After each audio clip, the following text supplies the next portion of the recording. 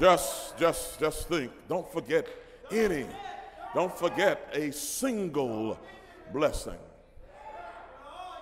Well, let me help you, because some of you still, your minds are still, you're coming out of your coma, but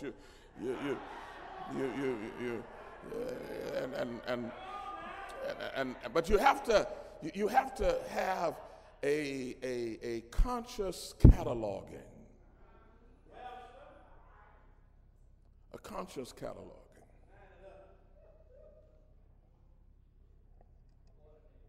Remember when?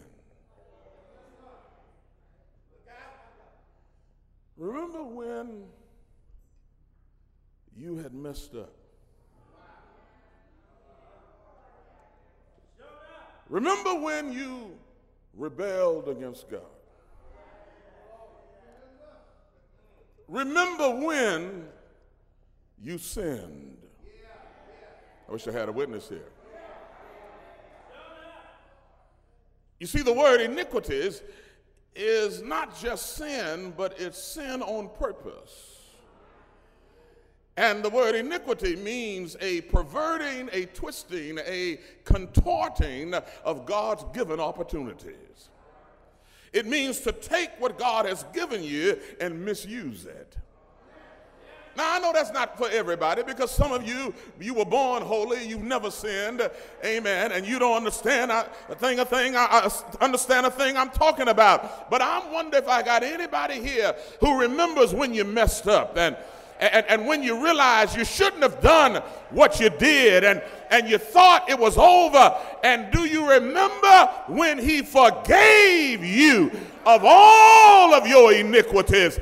I need somebody here who remembers when God lifted the burden of sin off of your shoulder, amen, took away the guilt. Do I have anybody here who has been forgiven, and you know that God forgave? Wait. I need somebody here who remembers that you messed up. Amen. I need somebody here who knows that you did some sinning in your life. Do I have? And I need somebody here who's honest enough to admit that the sinning that you've done hasn't all been before you got saved. You've done some since you've gotten saved, and he has forgiven you of all.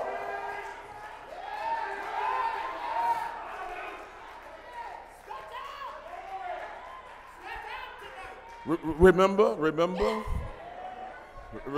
amen. Every now and then, when my mind goes back, amen, tears well up in my eyes. Amen. Tears well up in my eyes, because when I realized how wrong I was, and I know nobody here has a testimony like that, but anybody knows what he did. Amen. He looked beyond.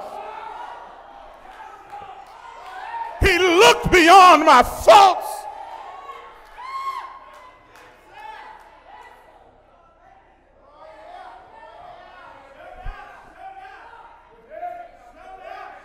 Remember when your soul was sick.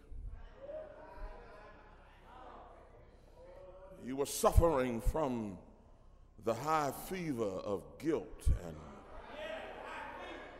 shame and jealousy and spite.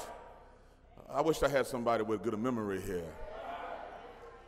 Amen. And that stuff was tearing your life apart. Anybody, and I'm not talking about just your physical sickness. Anybody had your soul sick? Amen. And let me tell you how you know your soul is sick. Is when you come to church and the choir is singing your favorite song and you sit there and won't say amen.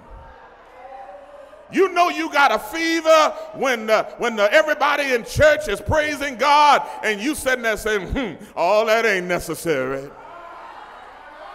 You know you got a fever when everybody is up in praise and you leave, say, ain't nothing happened at church today. Am I talking to anybody here?